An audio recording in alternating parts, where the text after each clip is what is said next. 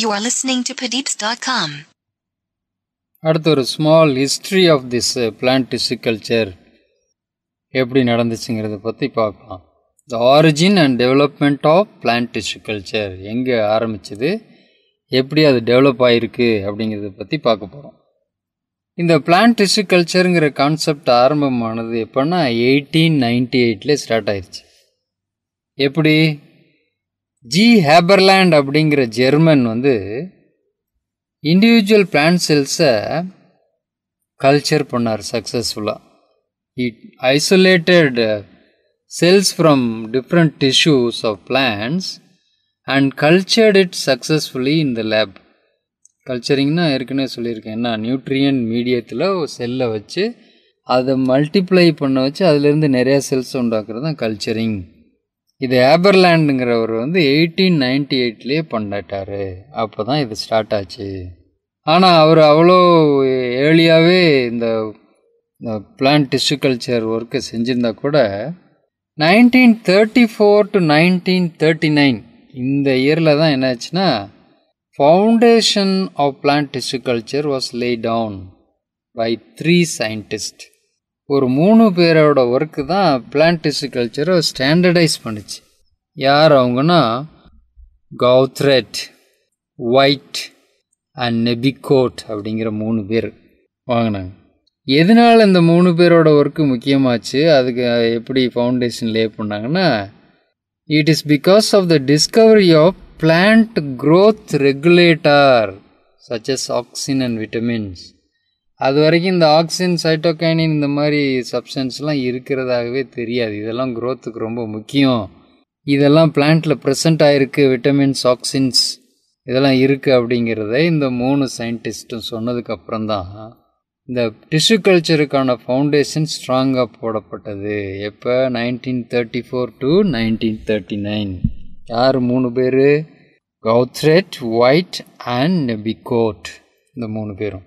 அடுத்த 20 வருஷத்தில் 1940 to 1960 many other growth regulators like cytokinins were identified, discovered.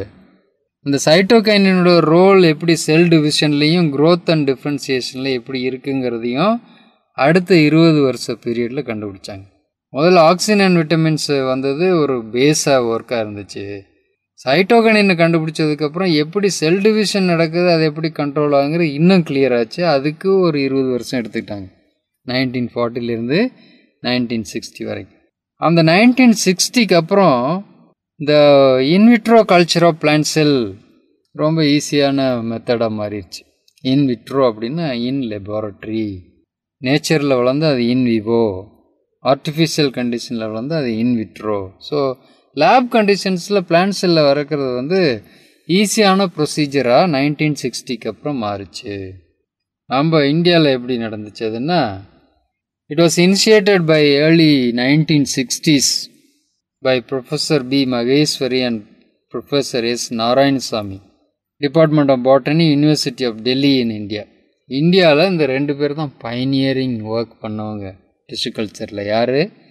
1960s professor B Maheswari and professor S Narayanasamy அப்படிங்கிற 2 பேரும். எங்கள் department of botany, university of டெல்லியில் தான் இந்தியாவில் டிஷ்யூ கல்ச்சர் ஒர்க் ஸ்டார்ட் ஆனது. இது மாதிரி நிறைய ஒர்க்கு நடந்ததுக்கப்புறம் தான் we got familiarise with the culture techniques and the different plant materials which can be used as a culture இனோக்குலம். இந்த மாதிரி பிளான்ட் இம்ப்ரூவ்மெண்ட் ப்ரோக்ராமுக்கு இதெல்லாம் யூஸ் பண்ணலாங்கிறது தெரிய வந்தது. So culture media and culture technique தான் ரொம்ப முக்கியமானது. எப்படி இந்த மீடியம் ப்ரிப்பரேஷன், அந்த எல்லா நியூட்ரியன்ஸையும் கரெக்ட் ப்ரொப்போர்ஷனில் சேர்த்தா தான் அந்த செல் கரெக்டாக வளரும். ஸோ அதில் நிறைய மீடியம்ஸ் இருக்குது, அதெல்லாம் ஸ்டாண்டர்டைஸ் பண்ணாங்க. அப்புறம் கல்ச்சர் டெக்னிக்ஸ், இந்த லேபில் வளர்க்கும்போது என்னென்ன கண்டிஷன்ஸ் ப்ரொவைட் பண்ணணும் அதையும் ஸ்டாண்டர்டைஸ் பண்ணாங்க. இதெல்லாம் ஸ்டாண்டர்டைஸ் ஆனதுக்கப்புறம் இந்த பிளான்ட் இம்ப்ரூவ்மெண்ட் ப்ரோக்ராம்ஸ் பெரிய அளவில் நடந்தது. Extensively utilised in plant improvement program. எது? Tissue culture. ஸோ இதை எப்படி சம் அப் பண்ணலாம்? First time 1898 Haberlandt German plans எல்லாம் சக்ஸஸ்ஃபுல்லாக கல்ச்சர் பண்ணார்.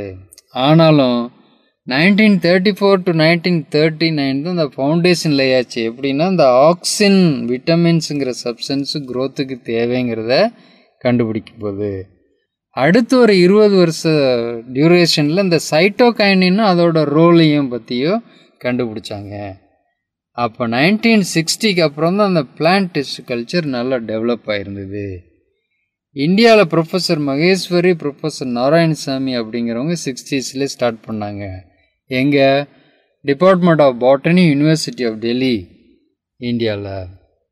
இந்த மாதிரி media and preparation and culture டெக்னிக்ஸோட knowledge அதிகமாக this is been extensively used in plant improvement programs அப்படின்னு எழுதணும்.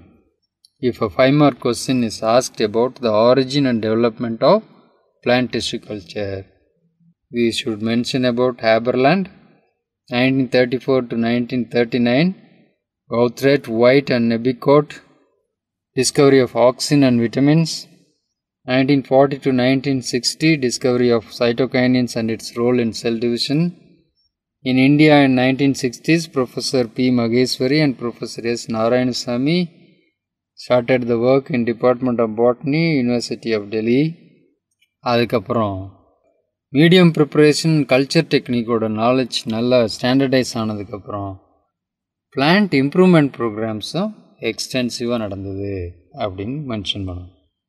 இது ஒரு standard 5-mark question. You are listening to padeeps.com.